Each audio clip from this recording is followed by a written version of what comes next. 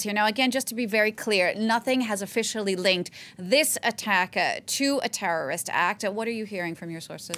Yes, of course, but what we have to know is that the authorities in France are treating this as a terror attack, even though they are playing it down and saying that we should be careful because nothing links up to this point this attacker to any terror group. There is no claim up to now, and when they got his computer, they didn't find anything in his computer that links him directly to any group or another.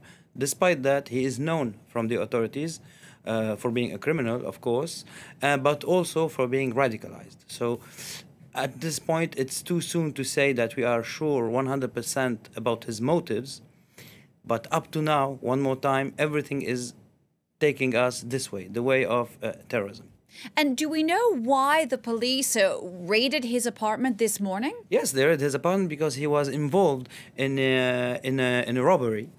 And this is why they raided his apartment. So it's a good question because this way you notice that even though he was among the suspected people of in radicalization, he wasn't raided by anti-terror crews. He was just raided by regular policemen, which means that the authorities didn't consider him as very dangerous politically or in terrorism terms, because actually, this raid this morning permitted him to, when he wasn't caught, permitted him to act later on the same day.